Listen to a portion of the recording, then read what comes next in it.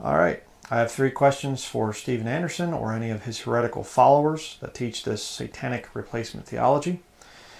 And any of you can answer it. Number 1, should Christians support the destruction of the modern day state of Israel? That's the first question. Should Christians support the destruction of the modern day nation of Israel? Okay. Question number 2, has the Abrahamic covenant been disannulled in terms of the land that was promised to the children of Israel? Has that covenant been disannulled? Okay. And chapter and verse, please, by the way.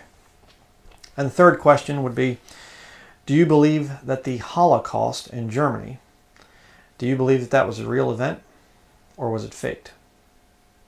3 simple questions I'd like Steven Anderson to answer or any of his followers.